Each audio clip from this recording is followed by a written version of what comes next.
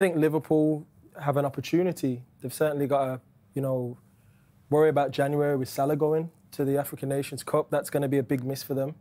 And I think they have a great chance, of course, but they've got to build on and become a lot better than what they have been today, certainly, because you can play all you want and show all the stats you like, but if you don't get the results in the end and the wins, that's what matters most. But I certainly think Arsenal have a great chance, and I think Manchester City, we're all talking about them, and they're in bad moments and this and that, but let's be realistic. They're only 6 points off the top, so I think it's 5 points it might be, so it's nothing really when you think about it. It's a long season ahead. I think they've still got well within their rights to believe that they'll go on to win the Premier League. But there is a frailty there. Are you left today, Jamie, with more questions than answers about Liverpool's challenge? Yeah, I would say so. And probably just reiterating what I felt coming into the game a little bit. How good is this Liverpool team? It's almost ahead of schedule. I think the feeling was, can Liverpool make sure they get back into the Champions League this season?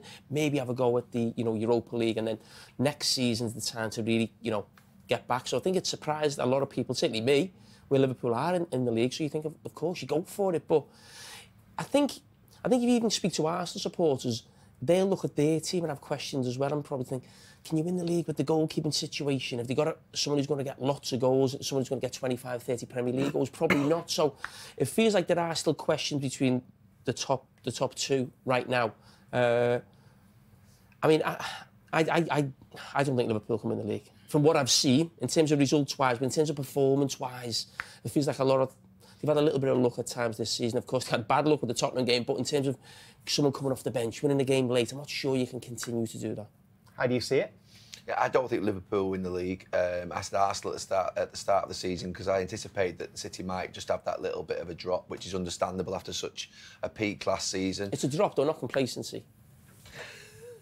Look, I mean, with Pep Guardiola, how many times does he win one game out of 6 in a league? That's probably happened to him very rarely in his career. Once before. Yeah, so, I mean, for me, there is an element of dropping off your standards, complacency, whatever you want to call it. He doesn't want to call it complacency, but, I think there were times when we were in that position after a previous successful season where in the first part of the season, the games don't feel as serious or as big as you want them to be, and you just maybe ambling along, and then come February, they could be luring us in Manchester City, they just hit the Champions League knockout phase comes along, and all of a sudden it gets really serious, and Manchester City's players could step up and go on a great run, and they could go and win that league. But they may be, at this point, too far behind if they continue to drop points. Arsenal might be 7 or 8 points in front of them, and Arsenal may not do what they did last season, which is, falter badly in that running. So the reason I said that Arsenal would win it this year, I just thought that, and I think it'll come down to injuries in the end. The teams are picking up more injuries. If Arsenal keep their players fit, they've got an incredible chance of winning the league. But you can't rule City out, obviously. Villa are a cock-a-hoop right now. Their fans certainly are. If they win on Friday night, live on Sky, and there's a draw here the following day between Liverpool and Arsenal, they'll be top at Christmas. So we need to take them seriously, don't we? Yeah, but I don't think you get anything when you're top at Christmas, do you? I think you got to be top at the end of the season, and that's the most important thing. But Villa are doing great. They are flying, and they're all in top form, and even today, they're scrapping results. And obviously, we saw again today, set pieces huge for them. But you just think they'd be short in terms of the squad. Again, I think City, I find it hard to write off City, but there certainly is a dip. And the result over the weekend was, when you're 2-0 up and you're thinking City certainly won't slip up. So that, I think Pep's mentioned fatigue as well. And obviously, they're away for a couple of weeks. The only thing I'd still be my hopes for Man City, I think if De Bruyne comes back and hits the ground running, he will be a huge difference. But if it takes him a while to get up to speed, and if City do slip up and they don't win the league, then to me, Arsenal. I think Arsenal with that. Rice coming in, a bit of physicality. Yeah, listen, if injuries, you could say that for lots of teams, but I'd be pointing towards Arsenal. There is a thing about City that they're just not as good as last season because of Gundogan, how important, how good a player, great a player he was and is. Then you've got Mahrez, who's an unbelievable performer on that right wing, and they've not really sorted that out. And then obviously you've got Laporte, who, to be fair, didn't play a lot in last season, but I still think Laporte's a better player than Guardiola. So 3 players that have left, I don't think they've been replaced with players that are as good as them. Now, obviously, I think City will still have an incredibly strong season. They could win the league by 10 points. But there is an element of just looking at them and thinking they aren't as good as last year because of the 3 players that they've lost. They were fantastic players, those players. But all the other teams must be getting belief now. Whereas last year, you were thinking everyone, even the teams probably up against them, thought they're still the best out there.